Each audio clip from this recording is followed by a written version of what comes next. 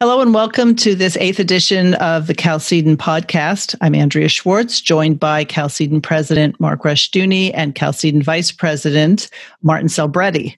Today is November 8th, 2020, and we are under a week from the general election that happened past Tuesday. And no doubt, if you're not somehow disconnected from all media sources, you have been bombarded with all sorts of opinions and facts and contrary facts. And so, as usual, the Chalcedon viewpoint is going to hopefully go beyond today and give a biblical perspective on our times and how we should go forward.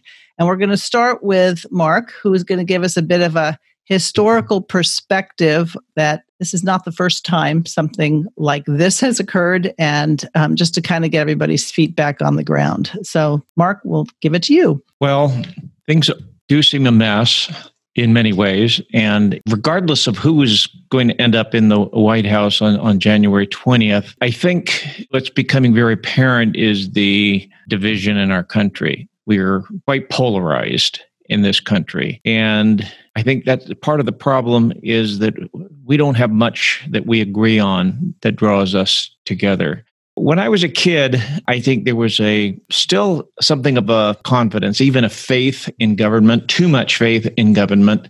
But people had respect for the institutions of government, and they believed that we were really moving generally in the right direction. Now it's just a battleground. Politics is a battleground. Elections are more vicious than ever. And I see more of that ahead. We have very little in common in this country, not just politically. And as Christians, we realize that the lack of unity is essentially religious. Christians are used to the term worldview, and we see things in terms of our faith. I remember once my father saying, I was still a teenager when I remember hearing him say this, and many of the things my father said that I remember my age or where I was or what meeting I was in that he was saying it. I can visualize the surroundings. And sometimes it was one comment he made in a meeting that I remembered that has stuck with me. And one comment he made once, and it's in his writings too, is that we don't have community, and we cannot have community because we don't have communion. The root word of community is common, and that's at the heart of what communion is about. We have communion. The Lord's Supper is what do we have in union because of the Lord's Supper? We have His redemption. And His redemption gives us a worldview, and it gives our life a meaning and a purpose and a direction. And we don't share that with everyone in the world. Christians are even divided about what their direction in life is because they don't share a common Christian worldview. So if you look back at the nature of sin itself, we don't have any record of conversations between Adam and Eve until after sin. And the first thing they did was they showed division. Adam blamed Eve, Eve blamed the serpent.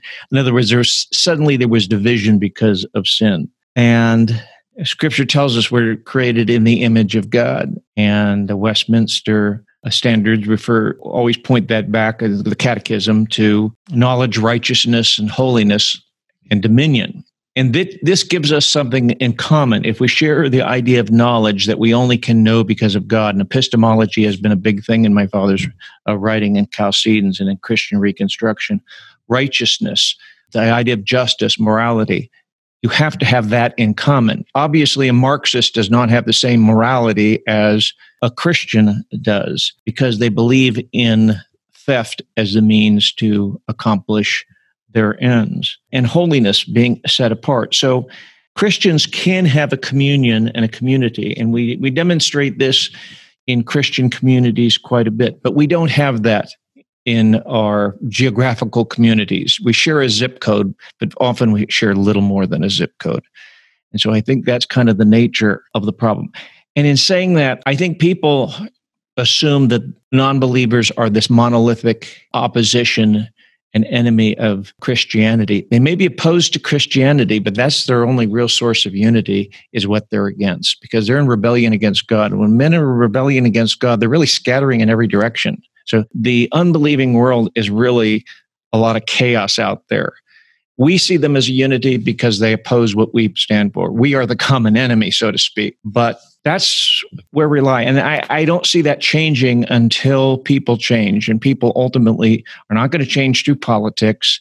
We're not going to have unity through politics or through an election. We're only going to have unity ultimately through the power of the Holy Spirit. Wouldn't some people say, Martin, that there have been better times in our country than now? And wouldn't some of those same problems that Mark brought up be present, that there wasn't necessarily communion or community? So I think there are probably people who are feeling like we're on the precipice and this is all going to be over and you know, all those prognostications are going to come true. What's your take? Well, it's really a matter of who's in control now. And that's the Lord God, Jesus Christ, at the right hand of all power and authority. And he's the one who raises up kings and removes kings, sets them up and removes them. So even that process is in his hands, regardless of what you see on the television or streaming. So if we try to look back and try to argue that things are worse than they are, it's really more that things have developed and evolved based on their fundamental principles. If you've already set in motion a rebellion against Christ, even in the intellectual level, epistemology, as Mark was saying, that foundational seed sprouts. You're going to reap what you sow. And so things that were sowed that gave the impression that we were on a constitutional autopilot, say, or a biblical autopilot, that autopilot only gets you so far before the aircraft starts to lose altitude and finally crash, because it really had no substance of its own to perpetuate moving toward nirvana, toward utopia, if you will. The progressive dream is that everything's going to continue to move in the right direction.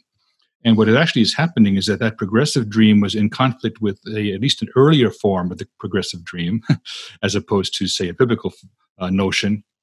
And so these two different variations of the dream were in conflict with each other, and it came to the head with two different individuals.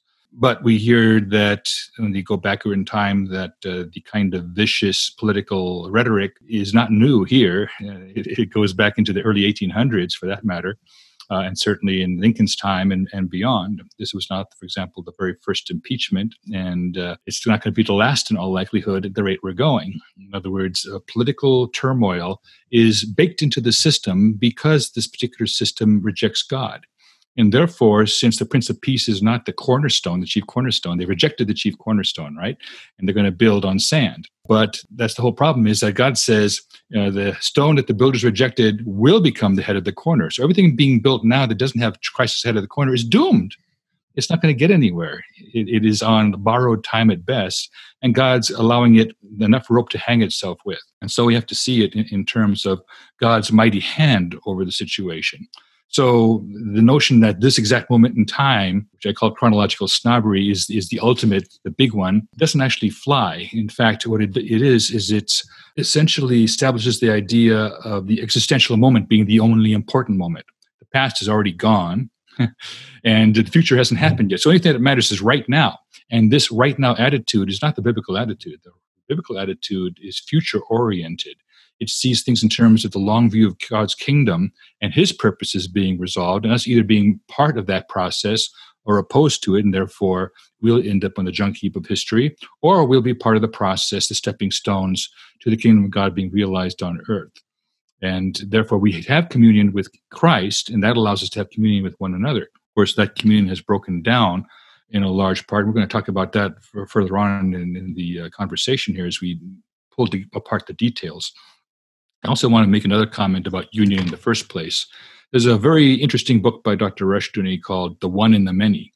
And throughout you see that there's this impulse by some people, the statists in particular, to try to create this union, this one, that everyone is one, e pluribus unum, emphasizing the unum, this unity, if you will. And so this pull to try to create this oneness usually involves totalitarian state power in order to hold these pieces together. Because they encounter what Daniel talks about, right?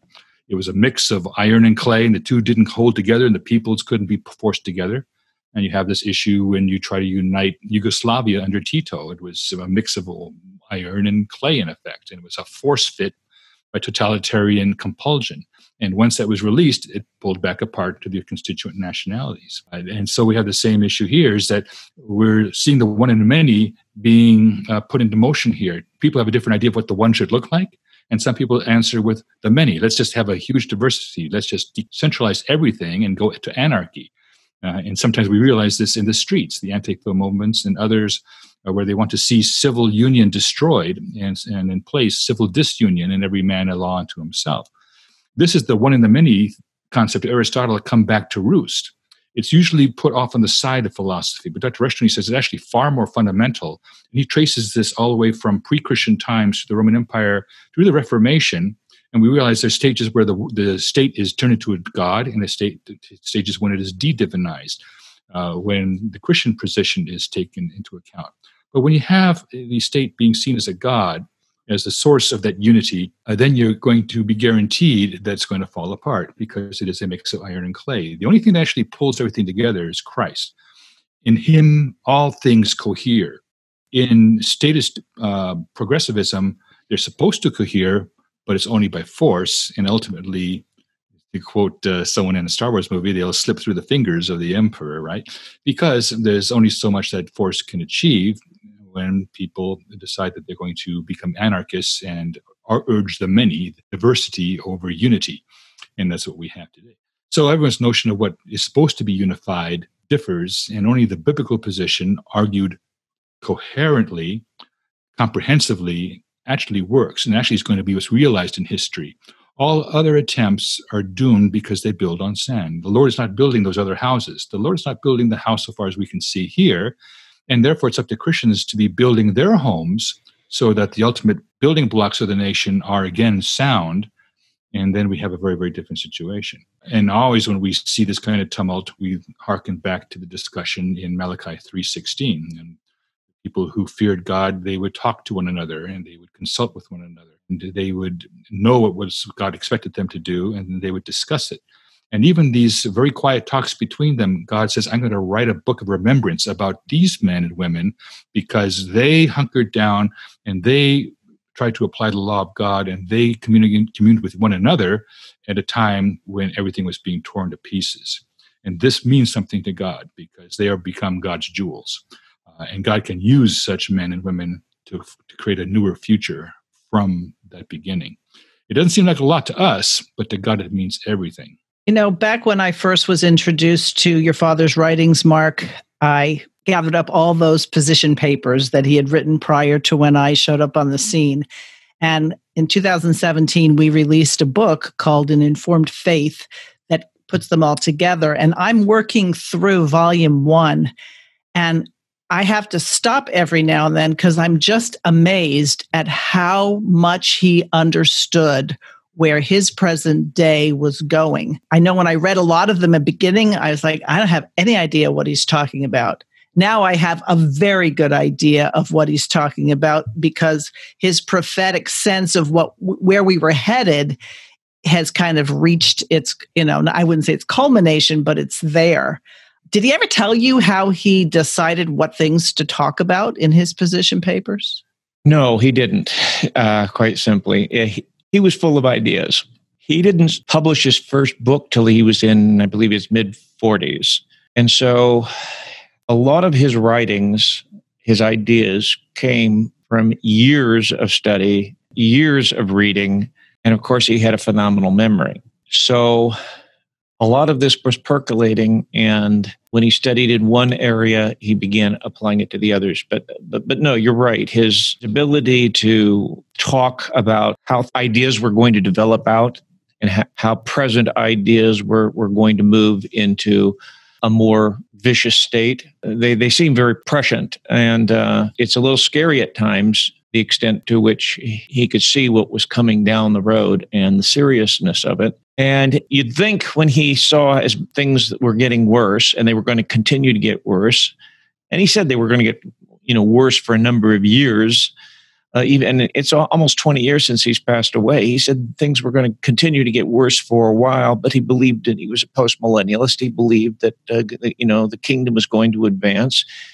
He didn't believe evil was going to triumph, and so he had an underlying confidence because it would be easy to be discouraged when you see the development of these bad ideas and their widespread acceptance. So, Martin, you have a pretty good pulse on what's happening in various areas of our country and the world in terms of Christendom. Would you say that we have a foundation laid at this point, that there are people ready to build along the lines of what Dr. Rushdoony said? Well, the issue there is, do we have the character to be the generation that successfully builds that foundation? And that is an open question here in America. There's certainly good signs here and there. There's an entire movement, homeschool movement, that is indicative that parents at least are willing to take back government from the civil government and apply it at the home in terms of education of the children, of preparing the next generation. So they're good indicators, they're good signs, but there's also some bad signs that are reflective of our character as Christians. And God is going to bypass a generation that has poor character. He had no hesitation doing this with the generation in the wilderness that decided that the 10 spies who gave an evil report were the ones to be believed. And only Caleb and Joshua made it across the River Jordan in one piece. Not even Moses crossed it, but those two men did. So we have, some Joshuas and Calebs out there, thankfully, but we also have a lot of people I think who might be not yet at the same level in terms of having the character. So what we must always do is put holiness and righteousness and justice up front and center, and realize that we're on the hook for that. It's not as if we can just talk theological abstractions and quote scriptures left and right as if it had no bearing on our actual walk. Our walk is going to determine what is the future going to look like for our children and our children's children. And where we are weak, then division will prevail even in our own families. Now, division is designed for a purpose. We even noticed that there was one of the Table of Nations in Genesis 10:11, Peleg was named division because it was the land was divided. Now, however you want to cut that, continents being divided or nations being divided, division is kind of endemic because the only thing that actually holds everything together is Christ. So all attempts to create a unity outside of that are doomed. So when we're saying the topic of our conversation today is division, Christians themselves are marred by division. And Dr. Rushdoony commented, he says, look, we're supposed to be the people of the Prince of Peace. So we should be operating in terms of that calling, and we should be bringing peace to all men, not being an agency by which division is furthered. We should be the healing component, right? We read about the Messiah, that he's like the Son of Righteousness rising with healing in his wings. This nation very much needs healing, but it sure wants nothing to do with Jesus Christ who has it. And a lot of Christians don't know how to apply the healing that Christ would bring because they don't know God's law, which is the mechanism by which much of this healing is to be achieved, by turning toward him and not repudiating his law. But because the point is, if you are observing some other law than the law of God, then you're an idolater in effect. You are essentially setting up the state as the mechanism. And now there's going to be division for sure, because Christ is the one setting division in the household at that point, setting father against mother and two against three in the same household, as it says in Luke. That kind of division is because the entering into the law of God, the word of God, essentially polarizes people. What's happening now is not that the word of God is polarizing people, but rather the word of man is polarizing people, which means that man's word has become a source of idolatry. We've elevated it, and we have de-emphasized the word of God. And until such time as Christians actually say, we're serious about the word of God, this is going to persist. I'll give you an example. Dr. Rushdoony, in his commentary on Corinthians, which I've been going through for quite some time, he has an exposition of 1 Corinthians 6. And in that passage, it has the list of all those folks who are not going to inherit the kingdom of God. Guess who's in the list? Revilers. Who are revilers? Rushdoony said it's those men who are continually judging other men. That's it. And what we have here today is Christians doing exactly that. They don't realize that they are, in fact, revilers. And there's nothing constructive about it. It's an artificial form of virtue signaling to revile things because you think this is evil. I'm going to revile this man or this movement or this church or that institution. But you see, that is not the source of construction of anything. There's no reconstruction when you revile. It's simply a destructive process. It might have some part to play, but revilers in and of themselves get nowhere. And it's not the path to the future. It is in progressivism, because in progressivism, you have to identify and demonize an enemy. And by attacking that, that's all you essentially need to rally the troops around this new unifying principle. Hate this guy, hate this thing, hate this entity, hate this ism. But in Christianity, it doesn't work that way. We work with the Prince of Peace, And it's the kingdom of God that's going to stretch over things. And that's a whole different thing. And you need character to be able to withstand the kind of thing that the humanists are throwing at us. The kind of things we see in the newspaper are very, very tough. And we need to be strong in the faith, the Christian faith, the biblical faith, the faith in what God is doing in the midst of this, that says the waves will pass over us, but we will stand firm with Christ. So that's a matter of character. And I think some other nations may be farther along in this regard simply because they're used to persecution than we are, who've been plagued with, of all things, prosperity, which is harmful to us because we don't have the character to handle it. Therefore, we'll be even have that taken away from us. You know, Mark, I'm thinking about you preached on Nehemiah and Ezra a while back, and there were revilers in their day as they were doing the work of Christian reconstruction, although I don't think the Bible calls it Christian reconstruction. So do you think that a lot of our issue is that we have, maybe with COVID and with the reliance on social media, and we're going to get our information and this is how we're going to talk, that we have lost sight of working in our own local area so that our zip code is more than just what we share where our mail goes? Yes, we tend to focus on the wrong things. When people talk about problems, they talk about, often the conversation will gravitate to problems over which they have little control. And we're not responsible for things over which we have no control. But it's easy to describe what those solutions are because we don't have to implement them and we can't implement them. But there are problems closer to home in our churches, our communities, and we can be a witness there. And so, our responsibility has to, be focused where we have actual power, where we can influence others. And so it's we have to focus close to home. And sometimes this can be a tremendous asset. How is a church perceived? I'm attending a church now that is having problem finding a place to rent because of the COVID. And we've discussed different facilities, and one church, and they've been working on this for weeks. And I mentioned one church to them today, and nobody had even thought of that church because it's kind of an invisible church in this community. They have a fairly large building, but nobody could think of anyone they knew who went to that church. And it's just kind of off everybody's radar, which is a sad commentary on any local church, that it's a church nobody even thinks about or remembers is there. And when Ezra and Nehemiah were there were some of the prophets too. Ezra and Nehemiah are historical books, really. But some of the prophets that were there at the same time, like Haggai and Zechariah, were telling the people, God's not going to bless you because you're not doing what you're told. You were told to get busy and you're making excuses. And their eschatology was one of their excuses. After they'd begun the temple initially, they stopped constructing the temple. They probably had 1,000 things to do. They were probably very busy just rebuilding the infrastructure of Judea because everything had been destroyed 70 years earlier. It was just a tremendous amount of work to do just to get an economy moving again. And the prophet said, as long as you're not doing the work that God has set before you, you are not going to be blessed. I'm going to prosper you, but eventually I will accomplish my purposes. Even as he scolded them, the prophet scolded them for not acting, God said, yes, I'm going to bless Jerusalem. I'm going to do all I promised. But whether that generation was allowed to be part of it depended upon whether they were just going to do the work that was before them. And they weren't. They had stopped work on the temple.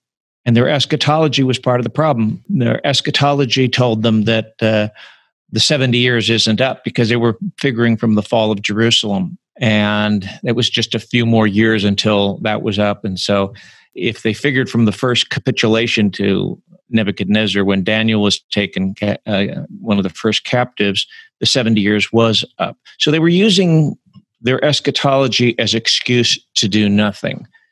And we have the same problem today. Eschatology is very important, as is theonomy, because theonomy is the means by the rules by which we work, how we think, how we understand our ethical duties before God and other men. And so as long as we're denying God's law, we can't serve him.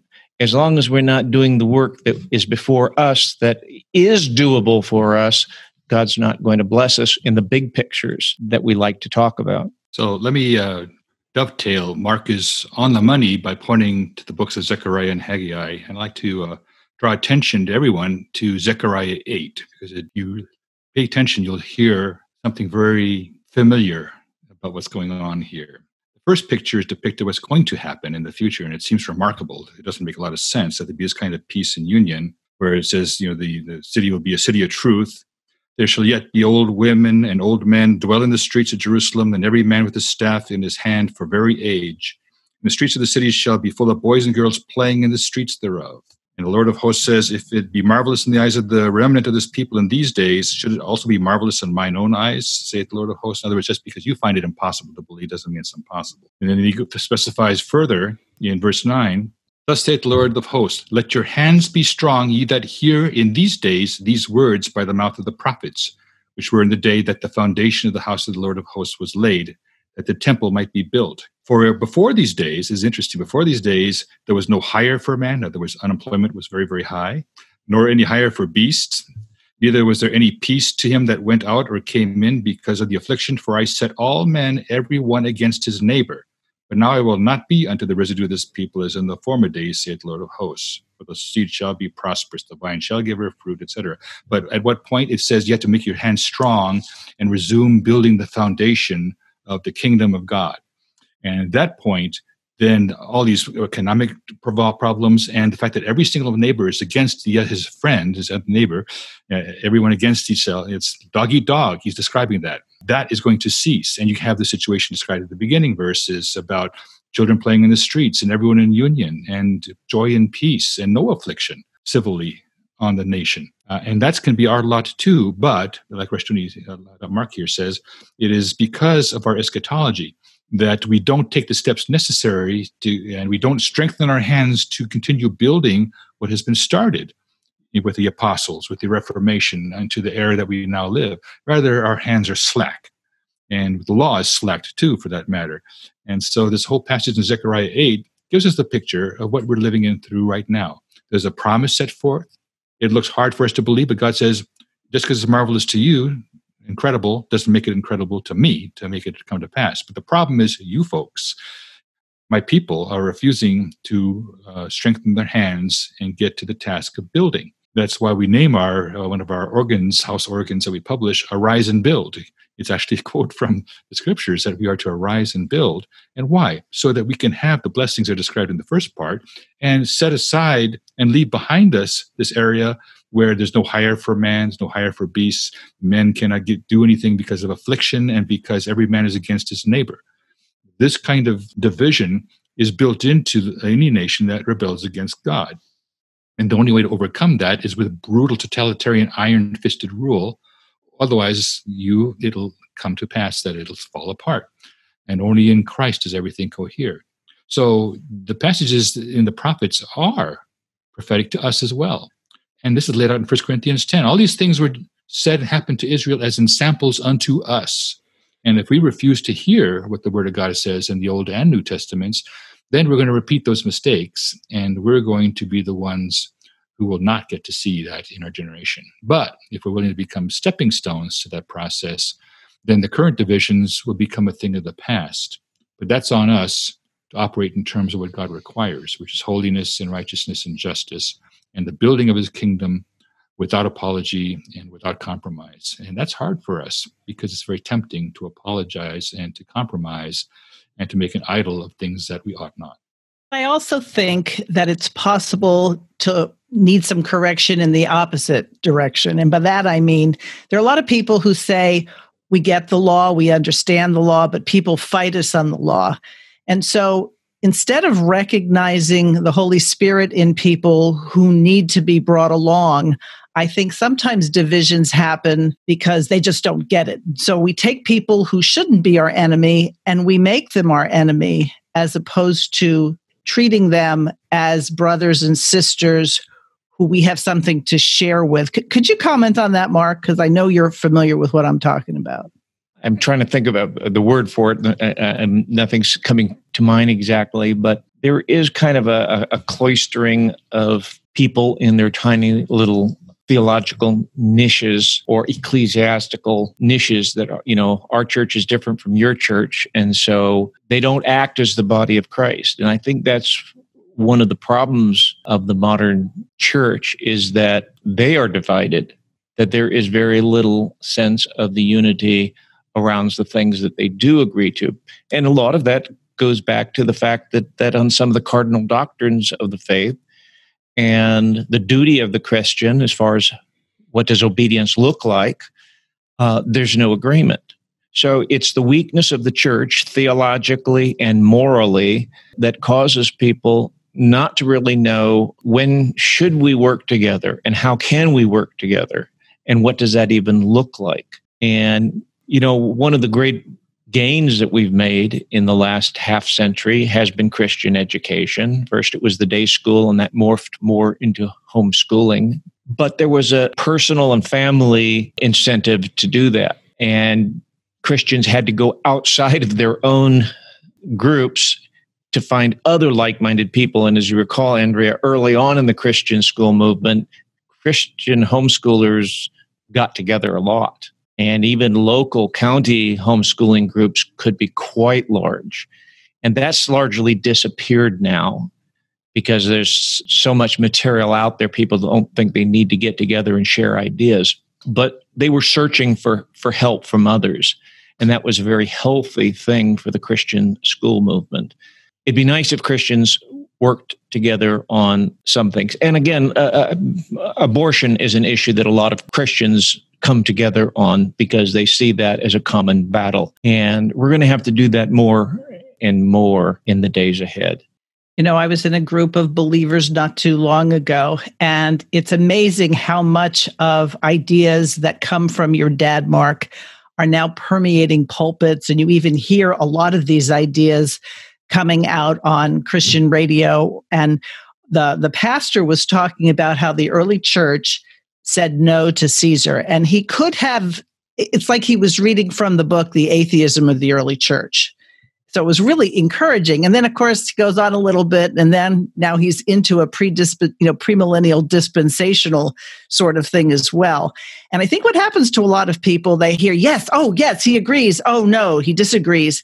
And instead of engaging, people are keeping score.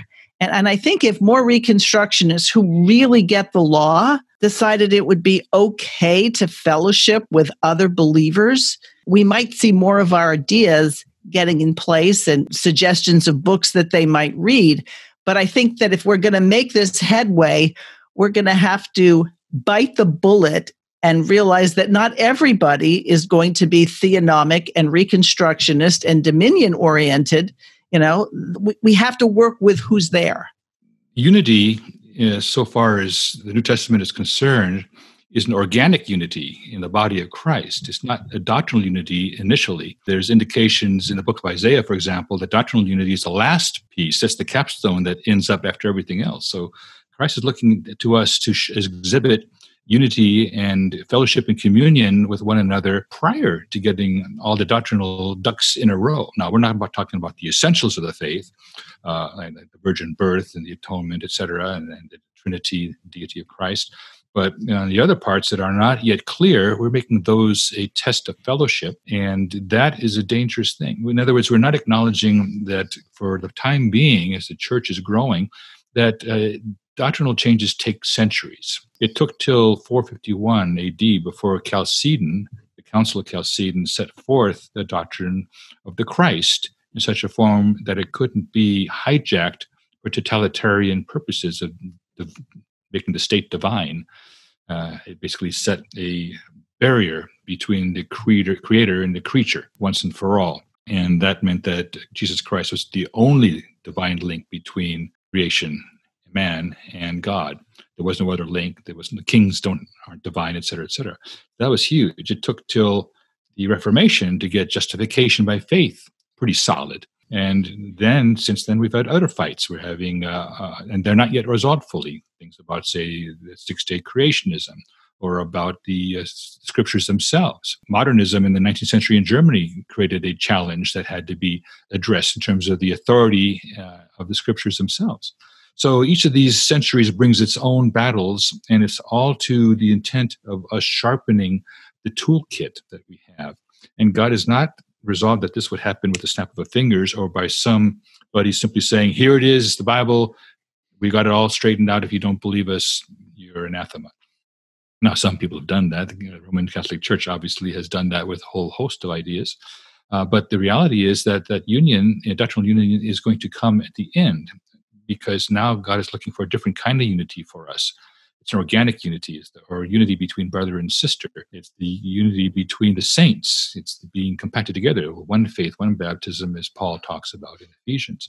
And that is a very, very different thing. The content of the doctrine will fine-tune itself over time when we're committed with consecrated scholarship, people working together. I think it's remarkable that the homeschooling movement had so many different denominations and non-denominations, even for that matter, by their own telling, working together with a common goal in mind, which was our children are not going to be raised by Molech, by the state. And that is huge. It meant that there was a cross-denominational movement that was bigger than the denomination. If only we would see that God himself is bigger, and that the kind of thing that he's planning, the kingdom of God, is bigger than our denomination. It doesn't begin and end at the church's door or the church's various instruments and symbols, as they say, the creeds, etc., the confessions. Those are excellent starting tools, but they're not the be-all, and they're certainly not the terminus. They are what gets us to the next stage, and we have to see ourselves as part of a progress, not the terminal generation, to use Hal Lindsey's title, but rather we are a primitive generation. We're still the primitive church, and we need to set things in motion for the next generation to be able to do better. And then the doctrine of the one and the many falls into its proper balance. It's not just unity at the expense of diversity, or diversity at the expense of unity. They're both equally co-ultimate, to use Van Til's words, and Rushdoony echoes this, that they're both important. In Christ, we have both. The Trinity has unity and diversity inside the Trinity. And all creation is supposed to reflect this glorious fact that you can have union and diversity simultaneously, and none of them overshadows the other.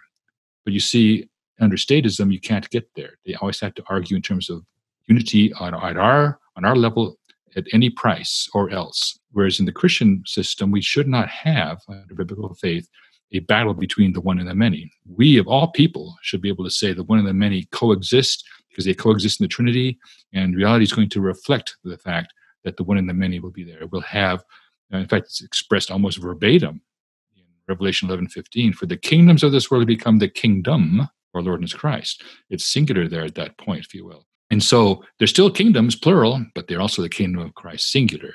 See, so we don't have a problem with the one and the many being simultaneous. It's the other worldviews that cannot grasp the concept of a true union. And therefore, division is guaranteed to them, because they're trying to force it one way or the other, either to anarchistic terrorism or a monolithic state, a la 1984. Mm-hmm. You know, I think you made the comment earlier, I think it was you, Martin, who said that we're the victims of our own success or our own prosperity. And I think back in the mid-'80s when I got my first computer, and how long any processing took place. You know, I could start a process, I could go have a cup of coffee, I could go, do the dishes, come back, and my thing was done. Now we have instantaneous information. And when we don't get it, we're really upset. And I think we don't have a long haul vision, because everything has come, or everything comes to us so quickly that we don't want to wait. You mentioned 451 AD and then the Reformation. That's a long time that happened between then. But I think we get impatient because we think if it doesn't happen on our timetable, it's not going to happen. Well, the kingdom of God is a glacier, and just because you can't see it moving and you're staring at it for a few minutes doesn't mean it's not moving and tearing the entire world apart in its path. And the kingdom of God is doing exactly that. So glacial speed is not the key. It's rather the certainty of the end result, because it is a glacier that is inexorable. It is literally the irresistible force, and it's being applied to a world that's going to knuckle under, if you will, and be reshaped by it in terms of it. And that's what the kingdom of God is. By the way, one of the interesting sidelights of your comment about technology is that social media suddenly gives you the power to have up to 5,000 friends, say, on Facebook. How many of those friends are true friends? I just realized also that in the early days, people want to be my friend. Click, click, okay, okay, okay. And now I'm actually spend some time with every single request, taking a good hard look at it, saying, in the past, I think I was a little bit saying yes, yes, yes to friends that were not really friends. It just created this artificial notion that, hey, you have 3,600 friends on Facebook. And it becomes a competition almost. Right. But the wiser people either did it very slowly and said, are you truly my friend? In other words, they put a high standard for friendship. And therefore, it's no surprise if you have a high standard for friendship that you're less likely to have division among those people that you name as friends and who name you as their friend. There's a whole doctrine of friendship in Scripture anyway. And we tend to take that lightly, and we did in the early days of Facebook, and now we have learned some lessons. Most people will actually go through the thing. I'm going through my annual purging of friends. It's not just that it was election driven. It's just that I have too many friends, and now I can't get friends who actually are true friends of mine to come because I've hit my limit. So these are artificial things that technology brings into play, and we should be mindful of the fact that this is artificial. It is not real. It is a technological creation. It's an abstraction. It's a number on a page, and sometimes you'll see your feed go by and say, I don't know 90% of these people, honestly. And so you're trying to look for the ones that you actually know and are invested in their projects and in their efforts and in their trials and tribulations and triumphs. But that's not the way it is. So lots of times when we see people saying, well, I'm going to unfriend all these people. What does that mean really? Were they really your friends in the first place, or were they simply things that you accrued over time by being careless and perhaps flattered by all the people saying, will you be my friend? So friend requests, most of them nowadays, unfortunately, have ulterior motives, and we have to be more vigilant about that. Because someone who claims to be a friend who's not is a very, very good way to have something seriously wrong, knife in the back sometime when you're not expecting it. Because we are not wise. And this is, again, a character problem. People like to have the idea that I got so many friends. And it's a very, very different story now. So if there's division now in your friend list in Facebook, it might be because the friend list was flawed from the outset, and not simply because it was brought to light because of a political orientation today. And not only that, we've let someone else become the gatekeeper to our friendships. In other words, we have to go through this medium. How many people actually, hey, I'm going on vacation. I'm going to go meet my friend who lives in North Dakota, who I've never met, but we've had conversations and such. It all becomes through this platform, which, as we've all come to realize recently, can be manipulated any way the owners of that platform want to do it. So we don't even have our friends if suddenly we're not allowed to be on this platform. Correct. Yeah, that's a danger that technology brings, because every element of technology actually has an element of control built into it. It can't be, because if you say, okay, I built this locomotive, who's going to buy and control the railroads that lead it across the continent? Control is going to be part of that package. Is it a good control, positive control, or is it negative control? Some people see it different ways. When they build the railroads, some people thought there was horrible things going on in terms of sweetheart deals, etc. So everything gets politicized, including technology. And we shouldn't be surprised at that. It's very, very few people who are doing something simply because they have an abstract notion that it's for the common good. Because ultimately, you have the tragedy of the commons, that someone's going to abuse it. Someone's going to say, well, if you let me have as many friends as I want, I'll friend everybody on Facebook, and I'll spam them with a whole bunch of advertisements to buy my new sport drink. And so now all the bandwidth is used. So you have no choice but to actually restrict and throttle things, because it's not normal communication man to man, face to face. It is expedited by technology. It's bits in light beams and going through fiber optic cables. And so that technology can pack a punch. And if we're not aware of the moral implications of these inventions, we're going to fall prey to the various pathologies that they bring to bear on our waking life. There's people who cannot get to sleep without having spent an hour or two on screen time on their phone, checking things out, making sure everything's okay. Because they get their self-image from, did people like this post of mine or not? And so this is tragic. This is idolatry. And idolatry is, and we covet the people's acceptance, if you will, on social media. So it becomes the new arbiter of value. And this is tragic. Right. So, Mark, when your dad started Chalcedon and before, he would get in his car and drive various places, or somebody would invite him to come and he'd get on a plane. And a lot of the lectures we have today come from very small meetings. These were not meetings, as far as I know, that had hundreds of people. We might have been talking about 10s, 20s, 30 people. And you mentioned that in the past, the homeschoolers got together and there were conventions. Well, that changed, I think, a lot of it because of technology and people can be in touch. But do you think we should go back to something like that? That's difficult to say. I'm saying it's characteristic of the homeschool movement in that it is more fractured now. They don't see themselves as part of a movement. They're seeing it as something they do for their own family. They may have convictions about it, but they're not looking at themselves as part of a community. And you have to remember, when people were meeting in large groups like that, homeschool associations were huge.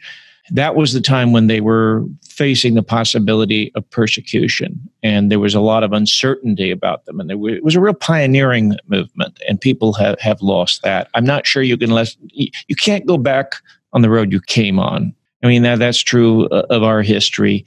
We're not just going to turn back the clock. Things have been moving too rapidly. People's ideologies have changed. We have a work in front of us that isn't going to look like the road we came from. And that's always true throughout history in all areas. And it can be very discouraging when you look at things and how bad they are. But I think God's people have always been frustrated. I've often quoted the phrase that recurs in Scripture. It's even the martyrs in heaven in Revelation are quoted as saying, "How long, O Lord?" We'd like to see some resolution quickly. We don't like the direction that things are going or God's timing. And yet, if you look even at the gospel stories, if you pay attention to the history that was going on there, you could be very discouraged about that. So, this Christmas time, we're going to celebrate the incarnation of our Lord. And we see that as a hopeful, optimistic time. We quote the prophecies of Isaiah and others about the increase of his kingdom. But if you look at the time that he was born, Herod tried to murder him. Mary and Joseph had to flee from the murderous rage of Herod. When they were allowed to come back, they had to avoid his son Archelaus because he was ruthless. He was so bad, the Romans finally said, "No more Herods. We're going to run Jerusalem," because he was so violent and evil a man. The Romans thought he was trouble.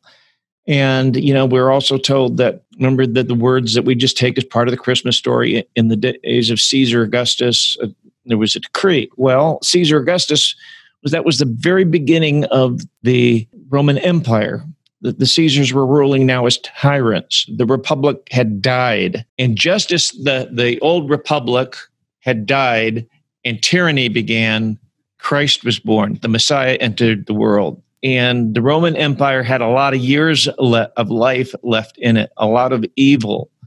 And of course, the Roman Empire was used even as a means of judgment on Jerusalem in AD 70. So there was a lot of reason to be discouraged then. In many generations thereafter, there was a lot of reasons to be discouraged. But what happened to the gods of the Romans? They're gone now. And there's never been more Christians in the world today. Things are poised for the Spirit of God to move. Just look at China. It looked like the Christians were going to take over China in a generation. It looked like communism was going to take a step back. Well, there's come pushback from the Chinese, but God's kingdom will ultimately be vindicated in China and elsewhere. And I think the kingdom is going to continue to grow. So what we're seeing in our country, because we look at it as, how does this affect us? How is this going to affect our taxes in the next 4 or 8 years? How is this going to affect my constitutional rights to do this or that? That's small potatoes compared to the larger picture of the direction of the kingdom of heaven. And ultimately, humanism is failing. My father said there's this struggle because we're at the end of the age of humanism. They've failed in one area after another.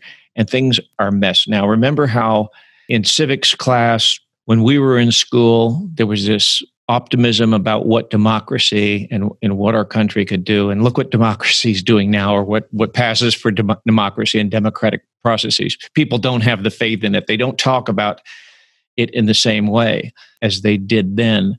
The faith in science, very often scientists are held in contempt. Doctors were long regarded with respect. Now, with abortion partially, doctors are often suspect. People don't trust doctors or the medical profession. So a lot of things are coming to a head, and I don't know if we'll see the resolution to them or if there'll be one resolution, but things are coming to the head. And that's the nature of how things work in history. People think, oh, things will come to a big head. There'll be massive judgment by God, and then we'll have this golden age. And I think that our view of the Reformation, which was itself a long struggle that was never completed, it leads us to think in these simplistic terms, and that's not how the kingdom has advanced through history. But it has advanced, and it's going to continue to advance. And we're part of that advance, and we're part of its victory if we just serve the kingdom. I would also add that one of the reasons that we have the kind of division that we have is that what humanism tries to do is always bring the final judgment here and now. Since it doesn't believe in a final judge, it then says that a concept of making all accounts right must now be transplanted from some transcendent God in the future to here and now. We need to have justice now, all total justice, complete justice. And the term for this is the day of man. It's actually a phrase used in 1 Corinthians 4:3. Paul says, but with me, it's a very small thing that I should be judged of you or of man's judgment. In the Greek, that's really of man's day, the day of man. There's the day of the Lord, which is the final judgment, and there's the day of man, which is trying to bring the final judgment into every single nook and cranny in every moment of life, because they need to have perfect justice now. Of course, they can't get it because their premises are false. They'll never achieve it. So it's a perpetual fraud that's perpetrated, if you will, to achieve it. So we have to be aware that Paul is telling us how to deal with this situation. He's telling us that, therefore, judge nothing before the time until the Lord come, who will both bring to light the hidden things of darkness and will make manifest the counsels of the hearts. In other words, don't fall into the trap of those who trust in the day of man, in the day of man's judgment. Rather, give place unto wrath. Vengeance is the Lord's, and leave that for the final judgment. Dr. Rushdoony mentioned that there was a rewriting, if you will, of the end of King Lear, if I recall correctly, so that it would have a happy Disney ending because people wanted justice now. They would not tolerate Shakespeare's notion that the final judgment at the end of time will set all accounts straight. This was not adequate to the mission. So they said, we have to have it now. And so this urgency to have the day of man and bypass the day of the Lord and try to have perfect justice now is what, in fact, reeks of injustice and destroys everything. And so the faith of Shakespeare was supplanted with Spencerian notions that we need to have perfect justice now. And we'll rewrite the ending of King Lear. And Disney did the same thing, for that matter, with The Little Mermaid and everything else that they got their hands on, to put a happy ending on it now. And what does that mean? It means that we cannot tolerate God and the day of judgment, the end of history. We want to bring it in now by man's strength, by the hand of man. And this is the source of all the judgment and division, because we are not content to be creatures. We want to be, capital J, judge over everyone else. Until Christians set that aside and say, it's not for me, I will serve him, and he is the total judge. He is our king, our lawgiver, our judge, and our savior. Isaiah 33:22. And he fits all those bills. Anytime men take any of those hats and wears them, he is an idolater and he is doomed. So that's why we see this kind of thing happening, that we have too much faith in the day of man, but not enough faith in the day of the Lord, which will set all accounts straight at the end of history. Right. So, Mark, you started off talking about different political eras and people thinking it was the end. Is it so terrible if the guy you didn't want ends up in the office of the presidency? Does it mean that the work of Reconstruction can continue, or might it actually continue more because there's opposition? Because biblical history is full of times where the children of Israel went into captivity and then they sort of woke up. Yeah, we can't be lulled into thinking that because the lesser of two evils, or however you want to phrase it, might be in office, then things are well and good. things haven't been well and good for a long time in this country. And I would say this country has been going downhill, heading for a crisis since before I was born, because our grandparents had much the same conversation that we're having and the concerns that we're having many years ago, because they saw the change from their youth to their adulthood. In the 1950s, my dad said that he heard a generation of Armenians who went through the massacres to compare the United States government to that of Turkey, that America was becoming another Turkey, just because of the change they saw from the teens when most of them came over to the 1950s. They saw America was heading in the wrong direction. It wasn't the America that they knew when they came here, and it didn't represent the future that they had hoped to see. But that's the nature of sin. That's the nature of how things happen when a nation turns away from God. It's going to get ugly.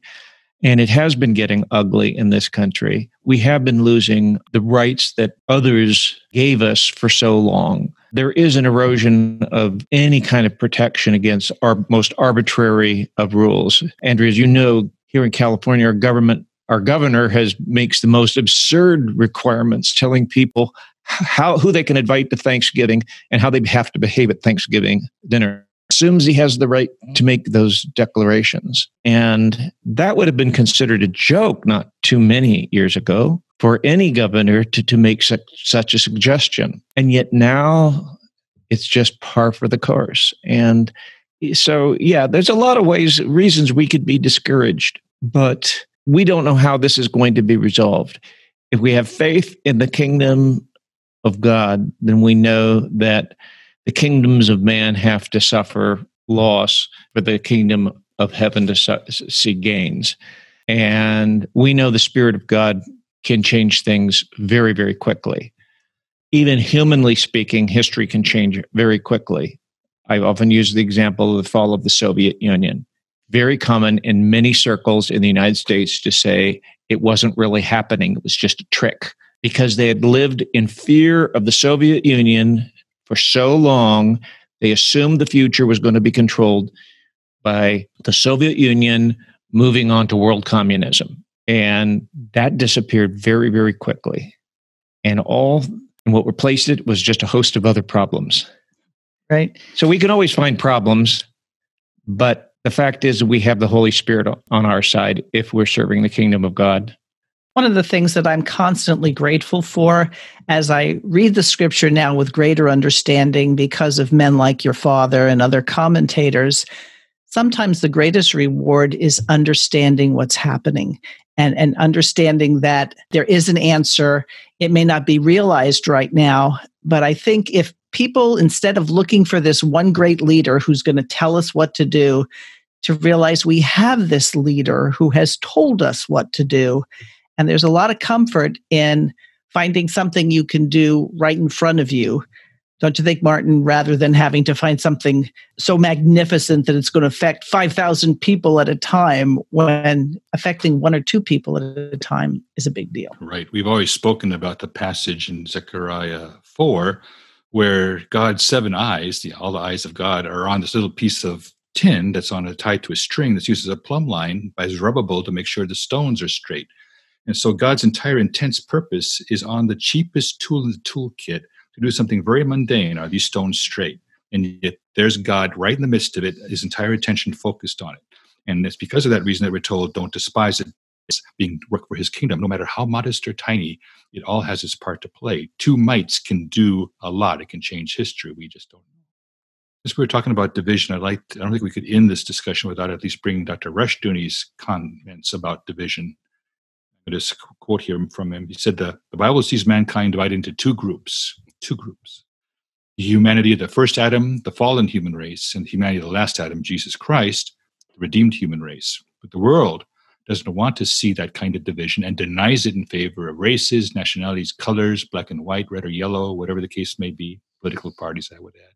The world has its own lines of division, even though it knows those are false. But the biblical line of division is between fallen mankind and redeemed mankind, and we must learn to live with the recognition that it is the only division I think that is a good way to encapsulate the whole concept of division. It has its part to play, but there's a legitimate division, and so one that history is actually going to be bending toward in terms of purpose and final destination. Very good. Well, Mark, I agree. That's a great place to end it, don't you think? I think so. All right. Well, thanks everybody for listening, and we look forward to joining you again next time.